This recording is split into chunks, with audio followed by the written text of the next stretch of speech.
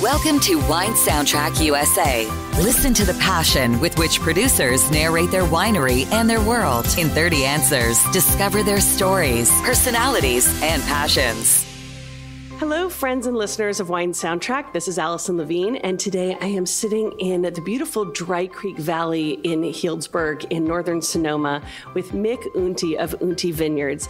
Mick, welcome to Wine Soundtrack, and tell us about Unti Vineyards. Thanks, Allison. I really appreciate you coming up today.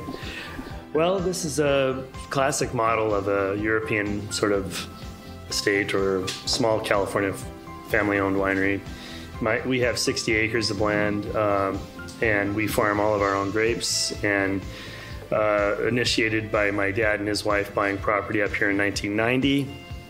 And then he planted some grapes that people haven't planted up here, Syrah, Sangiovese, and there was Zinfandel. We started home winemaking from those three. And then in 1997, we made the delusional decision to have our grapes custom crushed. And we started the winery at that time as a commercial venture. Prior to that, I have only worked in the wine business since I squandered my college education on some subjects that didn't really pan out financially. And so I started working in the wine business while I was in college, and I kept working until somebody was not going to pay me anymore, and here I sit. Wow. So I was familiar with that, and at the time, when we started the business, I was working for a small winery in Sonoma County called Kendall Jackson, and doing national sales. So I kind of wanted to get out of that pace. Mm-hmm. And so we started the business in 97, and we're still co-owners, and now we just kind of kept getting more delusional as the process keeps going. I love it, a father-son team. So you said you have 60 acres. Are you doing exclusively estate fruit? Oh, yeah.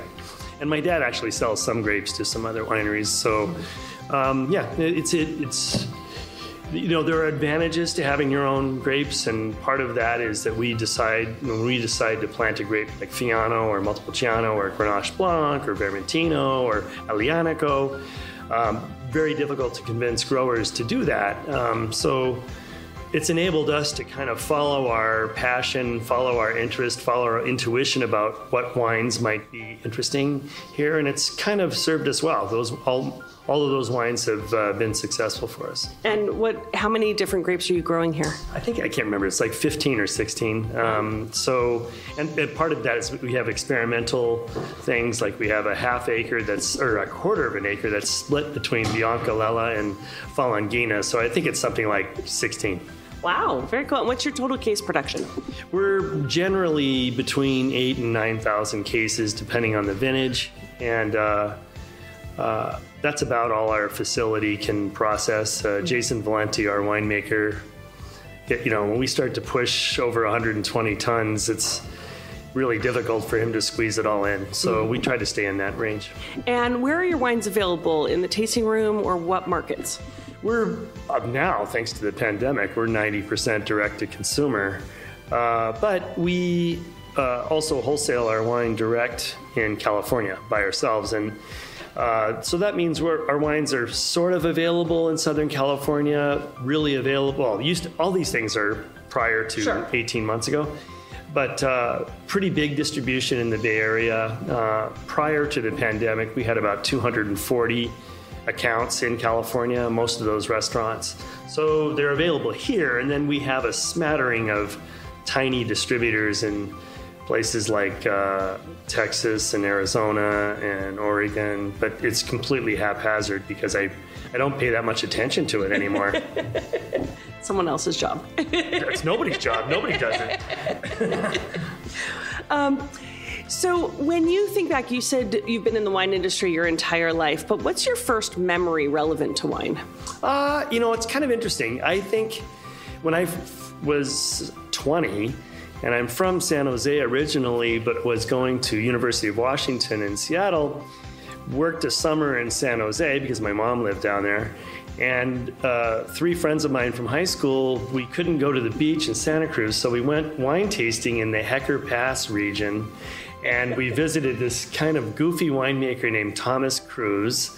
And he got off his tractor, walks into this shed, starts pouring 3 glasses of wine on a wood stump, And even at age 20, I said, oh, so that guy does that, this, and that, and it results in that. This is an interesting thing. Even at my, not so great mental state of age 20, there was just something very attractive to that. So then I started to just become obsessed with small family wineries. They all have stories. The common thread, I think, almost always is there's some screws loose in every single brain behind any of those, and I was attracted to that. And so it became my obsession. I was reading about wine and tasting wine, and then I was able to work wine in retail, and then all that did was throw more gas on the fire. So it just became sort of my obsession. Well, so as a child, being from an Italian family, was wine on the table? Were you drinking it as a kid? Yeah, it was. Not as a, in high school, my dad was really into wine. He was into wine in the late 60s. So he was into the, sort of the creative experimental guys of the time, guys like Robert Mondavi, who, some guy who started a winery, and, Louis Martini. He worked as a Safeway store manager in the town of Saratoga. So one of his customers was Martin Ray. So my dad was interested in wine. So he would expose us to it. He always asked us if we wanted wine. And I never really, it was kind of too dry for me. But I remember liking Robert Mondavi Gamay. And I thought, it was a softer, fruity. Yeah. But it wasn't, but it was enough for me to know that when I was in college and, all of my friends are drinking cleaning products and, everything under the sun, I always reserved wine I knew it was something that was interesting and special, and I wouldn't, I would drink everything else except for that if we were not having dinner. And so is there one particular wine that stands out as an aha moment somewhere along the path? It could have been earlier or later in your career. I really don't know. I think it's more of an amalgam or a culmination of things. I have several moments. I don't think there's, when I was first in the wine business up in Washington State, and there was this tiny importer, Zephyr Imports, who brought in all these great Rieslings. And this is like, I'm 22, and we're tasting 71, 75, 76, Langbarth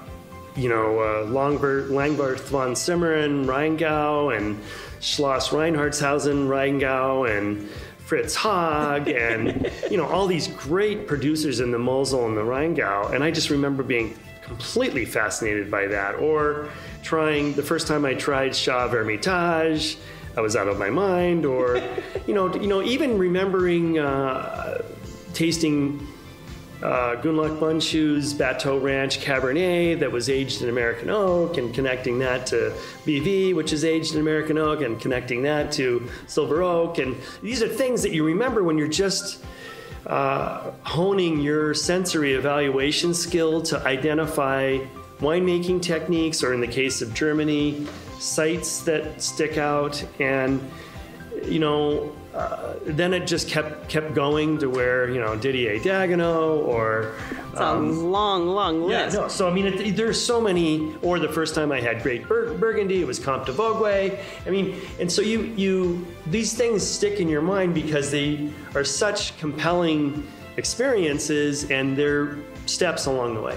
So if we were to come into your home and go into your cellar, are all those the kind of wines that we'd find in there? Or what do you tend to have? The ones at home would be probably more dominated by Italy and France. And Italy has become more of a recent fascination. Not recent, but has steadily taken more of my wine goof time because of many reasons. Traveling there, and also just during the time frame that I've been in the wine business, Italy as a country has almost completely flipped in terms of becoming more sophisticated, specialized, and serious about winemaking and grape growing. And then when you realize that there are 465 indigenous varieties that they agree on, that's not even classified. Yeah, I was just going to say that they've classified, and who knows how many that might not include. So it's I'm totally enthralled when I try Neroso, and it's Nerello Mascalese, and I don't know that much about it, or Cheticante from Sicily, or Aglianico from Campania, or Fiano, or Greco, or Falanghina from Campania, and or Verdicchio and Montepulciano from the Marche. I mean, so all these places, you've just seen this absolute metamorphosis in the sophistication of Italian wine. And it's such a manifestation of their culture that it is intriguing to me. Is there any particular wine you opened in the last few nights or weeks that drank really well? Oh, yeah, definitely. And it's a wine that it's called La Pergola Torta by Montevertini. Montevertini is a producer in the Chianti zone near the town of Radda, and their 100% Sangiovese is called La Pergola Torta. And he named it that when the Chianti Consortium did not allow winemakers in Chianti to make 100% Sangiovese and call it Chianti. They had that old law from Ricasoli that said they had to blend whites. Right. And he didn't want to do that, and he said, screw you guys, I'm going to make this wine and watch me sell it for a lot more money than you bozos sell Chianti Classico for. So, and it's just a beautiful expression of Sangiovese. It's perfection in terms of Sangiovese to me. Yeah. So do you think there's a such thing as a perfect variety? No. Riesling. How about that? Oh.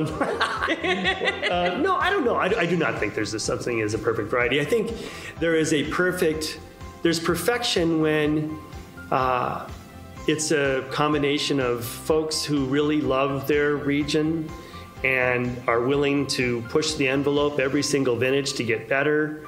And then I think then that achieves perfection to me. And that can be in a number of places. And that's why even if I don't ever make Riesling, and I never would off this property, or Pinot Noir off this property, doesn't mean I don't want to drink them and really appreciate how that winemaker or producer has what they've learned over time, and how I can rely on Graffier Burgundy regardless of the vintage, or I can rely on Donoff Riesling in the Naha because he's constantly pushing to get better.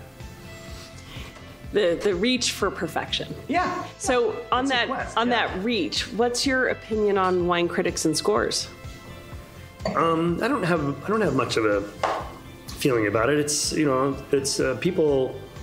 I think it's a good thing for consumers to have some kind of roadmap in the world of wine. I think it's good for winemakers to kind of get some verification or confirmation that maybe other people like your wine. Mm-hmm. If you're trying to get me to say something dumb like in Mondovino, I don't have an opinion about Parker, or I don't have an opinion about various. No, I think you said it. I think you said it perfectly in the sense that it provides a roadmap, maybe for people who don't know. Yeah, for sure. I mean, for someone who likes the wines that used to be sort of stereotypical Robert Parker wines, why not? Right. I mean, at least they know what they like. Right. So I don't. I obviously consult them, and if I'm trying to buy a $70 or $80 Burgundy, it helps that Stephen Tanzer or someone I trust has had a good experience with that. So, simple answer: red, white, or rosé? Jeez, that's another one I can't possibly answer. Yeah. What is it? I'm like Daniel in Schitt's Creek. I like them all. Still or sparkling? Jeez, I would drink champagne every day if given the chance. We have my wife named a goat after Pierre Gimonet. So we have a goat named Gimonet. So what does that tell you? So maybe it would just be sparkling. At least my reputation among our friends or people who know me is that every time I show up, it's with a grower producer champagne. Yeah. And how do you approach food and wine pairing? Obviously, you come from an Italian family, and as we spoke at the beginning, wine is always on the table. So what are you looking for? Do you follow rules? Do you think rules are important? Are there certain tips you use that you could share? Yeah, that's a good question, because I think almost everyone expects winemakers to have the answer or have some kind of an answer. No, I don't. for anything, by the way. Ask my kids. I try to find wines that are gonna be balanced enough and interesting enough to go with a pretty big range of things, because I don't, I still like to have a wine that I want to have, and then as long as it's not annihilating the food that we're having with it, then I'm kind of okay with that. But I would follow big, I'm not going to have Aglianico with shrimp. Yeah, I mean, but I'm not that. I'll have a Barbera with sushi, or I would have a Pinot Noir with sushi, or I would have a Fiano with something more savory, like a mushroom dish. So, I mean, as long as the wine's got enough personality and good structure, I have to say, that's been my whole mantra in the wines we make and the wines that I enjoy, and it's a function of enjoying wines, that I want to always make sure that acidity and tannin are part of the program here, because all the wines I enjoy from around the world have a priority of that, along with the other things. So for somebody who hasn't had the pleasure to taste the Unti wines yet, what do you think they're missing out on? I think it's, they're missing out on a producer that's not afraid to take chances and see where that path goes. I think there was a master sommelier who kind of summarized our wine really quickly. She said, your wines have the fruitiness and the expression I expect Dry Creek to have, with tannin and acidity, which is kind of European.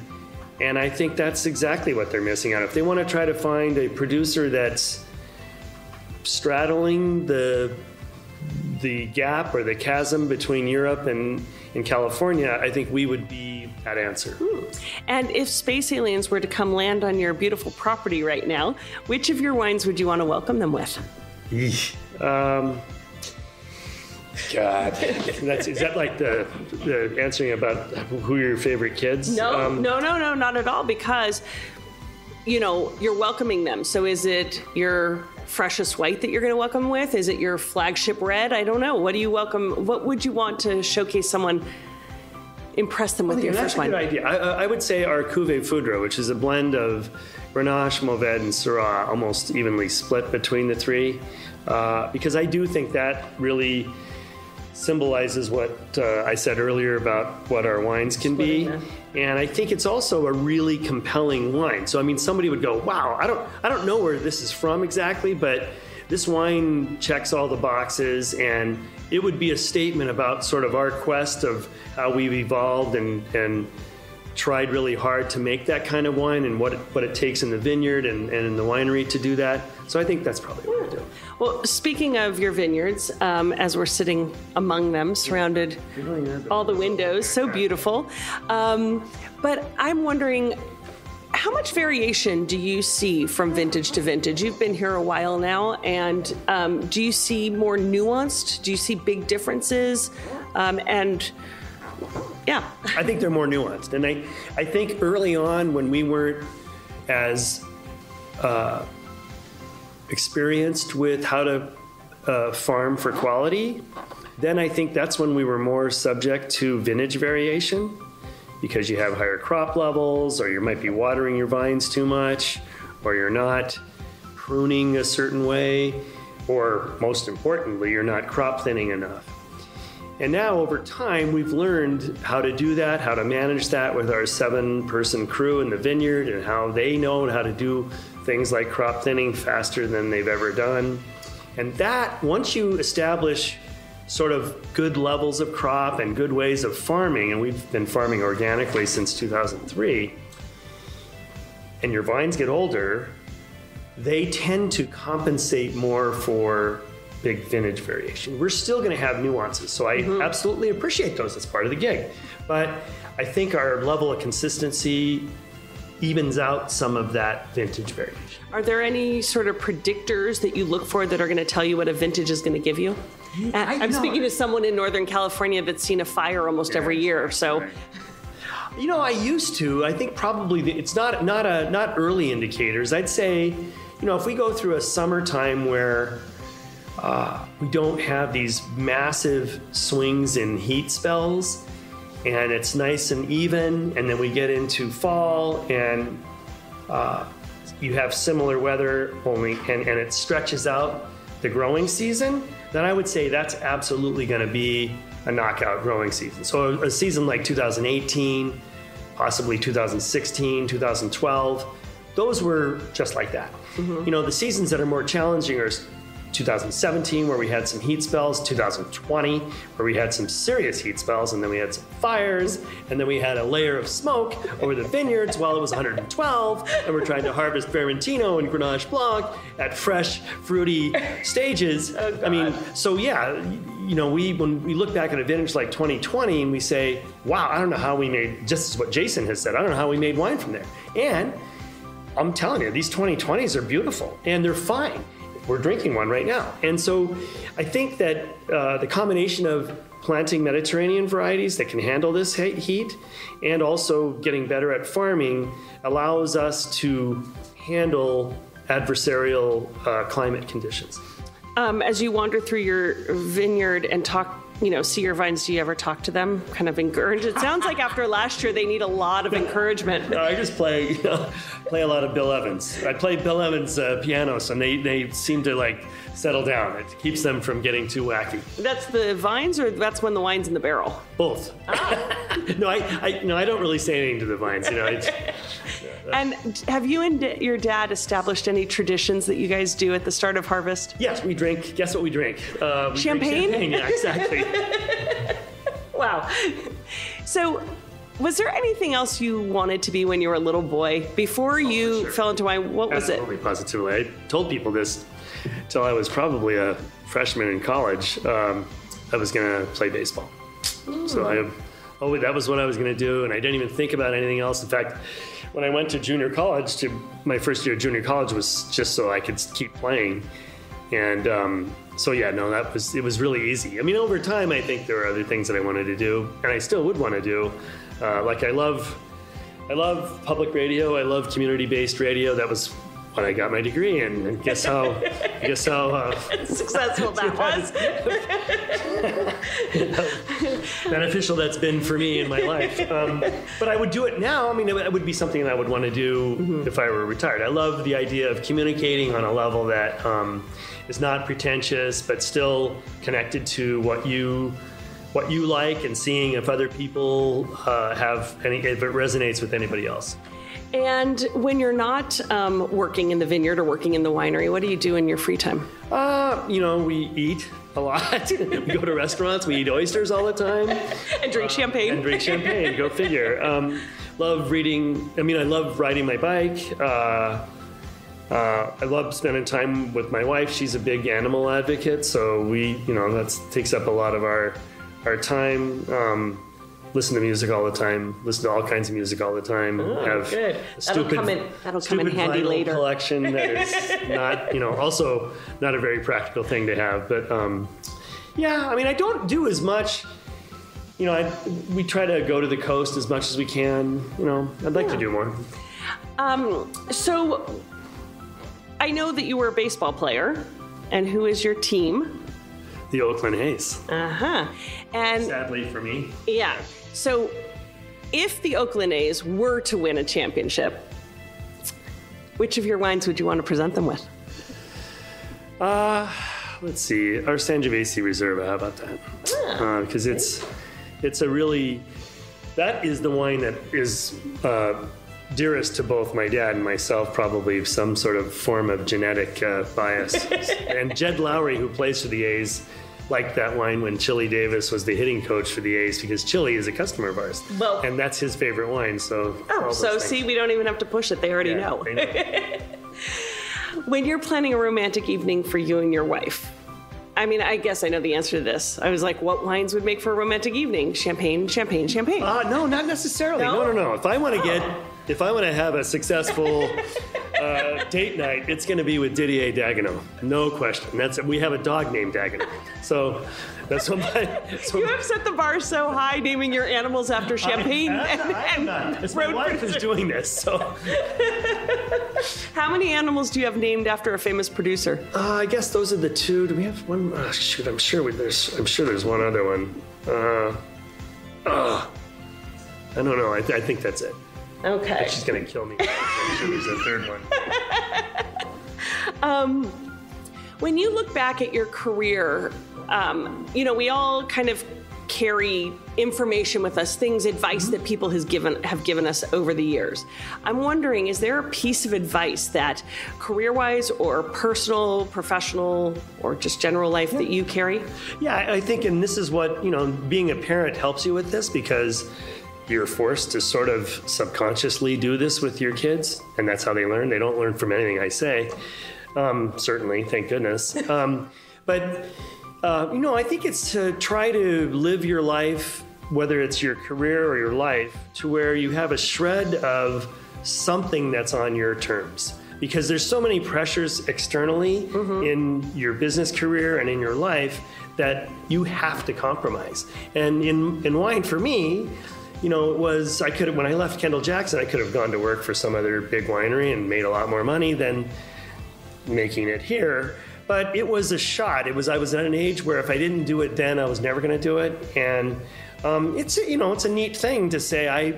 My dad and I created this business that is a function of wines that we love, or is a product of wines we love, and at the same time, still it's a business. And I think that's try to find something that is going to motivate you when you're almost assuredly going to have those days where you don't want to be motivated. So when you look back at your career, what would you say is one of your proudest achievements to date? I don't know. Probably here, it's probably just sort of, this is trying to get a business to where have a brand that people really love. We have a really loyal clientele that really expressed itself in 2020 when you were really tested for things like that. And to be able to kind of be myself in a business, and that the good, bad, and the ugly, and it still is enough to be successful. And also be in certain situations, like when I was working for Kendall Jackson, where clearly my personality type and my character is very different from all the other executives there. And I was doing national sales for their smaller wineries, and I was clearly a wine guy, and the rest of the guys that were there were more sales guys, kind of gallo business guys. And to still be able to function as a business person who is really marked as a wine person. At the time that I was working there, most of you either had two kinds of people: really good business people or wine people. The good wine people were horrible at business, and the business people were good enough at wine that they usually, outperformed the wine people. But I think it was, it's good to. I was proud that I could still perform in that arena, being clearly a wine guy, and I like not being able to be stereotyped. Fair enough. Finish this sentence for me. A table without wine is like? A quiet table. And now I want you to imagine a situation that we're sitting at a dinner table. Your wine is on the table. The paparazzi are pretty excited. They're outside taking shots. Because someone is sitting at that table, someone very special. Who from any walk of life, living or deceased, do you wish you could share a bottle of Unti wine with? Oh man. Rachel Maddow. So if Rachel Maddow is listening, she should come to Unti Vineyards. She absolutely should. She absolutely should. I mean, it's a recent thing where she's been buying our wine, and she does buy your wine. She's my pen pal. So, that's right. So, I'm totally joking. No. So if she ever hears this, she'll never come. She'll never come here. But I mean, she's such a brilliant journalist. She's such a thoughtful, highly intelligent person who happens to be a fantastic journalist, and I'm sure it would be an interesting movie. I like that. So, if you were allowed to take 3 wines with you to a deserted island. Okay, I already answered most of them. So, I know. Champagne, and Dagenau. No, I would say Comte de Vogüé Musigny. Okay. Probably Pergola Torta, Sangiovese from Montepulciano, and a Donhoff Niederhauser Hermannshola Spätlese. Very specific. Very I like specific, that. Okay, let's see how specific you can get. This is a little game we play at the end where we pair wine and music, since music plays such a part in our life and conjures up emotions like wine does. So I want you to take your 3 deserted island wines and pair them with music. Okay, let's see here. The Chambeau Musigny. The Burgundy would be with Brad Meldau. He's a jazz pianist. Okay. And the Sangiovese? Sangiovese would have to be with somebody, let's see. I think the Sangiovese would have to be with Big Audio Dynamite. How about that? And the horses are on the track, yeah. And your Riesling? I think Riesling, because it's such an individual wine. My wife doesn't like Riesling that much, and she certainly doesn't like sweet Riesling. So I would say the Riesling would have to go with Keith Jarrett. Okay. And what about, I've got a glass of your 2020 Cuvée Blanc here. Yeah, I love this wine. This is my favorite of the white wines that we... I love it. Grenache. It's Grenache, Vermentino, and Pic. It's Grenache. I know we didn't put Blanc on there, so that's the fun of being a small winery where I make mistakes and we're behind the deadline and we need to put these labels on anyway. So it's 42% Grenache Blanc, 42% Vermentino, and 16%, I think, Pic. And when we planted these whites, it was strictly an experimental vineyard planted in roughly those proportions so that we could make this blend. And even though I love Vermentino, I love our Vermentino, I love our Grenache Blanc, I love Fiano, the 3 of these grapes really are complementary to each other. Grenache Blanc's got more texture and more body. Vermentino is fruity and floral. And Pic is like adding something citric to the wine. And all 3 of these have really low pHs, even in a vintage like 2020, which was miserably hot. So they have high natural acidity, and so I just love this wine. So I need a song for this. Gosh, I wasn't ready for this. Gosh, a song, or artist, or genre. Let's see. So it would be. I'm trying to think of all these people I listen to. It would be something off of Fiona Apple's new record. How about that? Okay. And one more. You talked about the red wine, your Sangiovese, that you would give to your Oaklandais if they won. Yeah, this is a vineyard that my dad planted in 1992, and it's a clone of Sangiovese Grosso clone, so it's the one that's grown in Montepulciano for Brunello, and it's the west hillside of this really extremely steep terraced vineyard. And the west hillside only gets is an eastern facing, so it gets morning sunlight. And over the years, this is a perfect example of what you learn when you pay attention to your vineyards.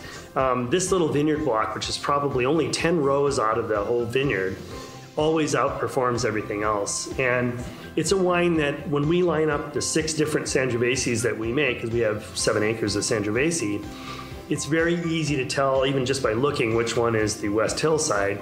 And so what would you play with it? What would I play? Music-wise. What did I say? Did I say? No. I said Big Audio Dynamite, I think. No, that was for the Italian Sangiovese. Okay. Same thing for yours? Oh, no. For ours, it would be something more...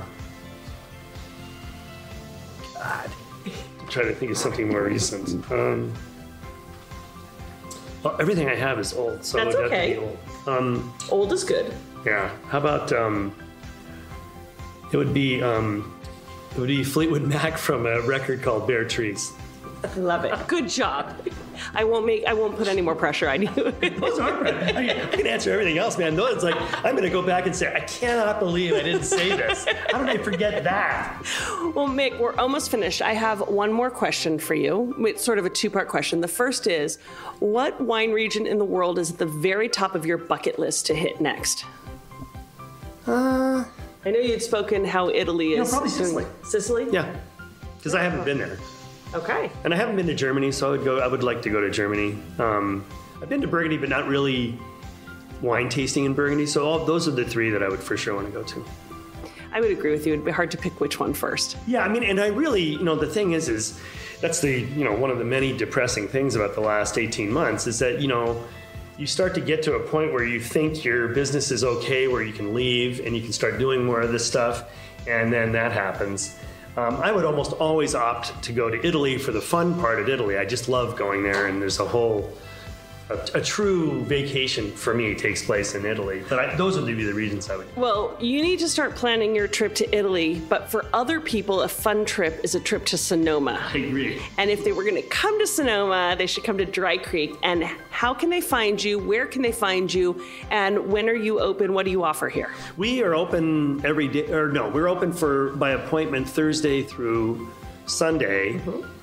If you're on our mailing list or if you want to come during the week, you just contact us. But we take appointments on the hour, and we're trying to limit our groups here because of social distancing. And actually, that's been a blessing because it's better for us. So we're open those days, and you can schedule appointments through our website or by calling us at the winery. And then what else did you ask me? How do they find you? Really, I don't know. I mean, through our website, I guess, untivineyards.com. So we're not really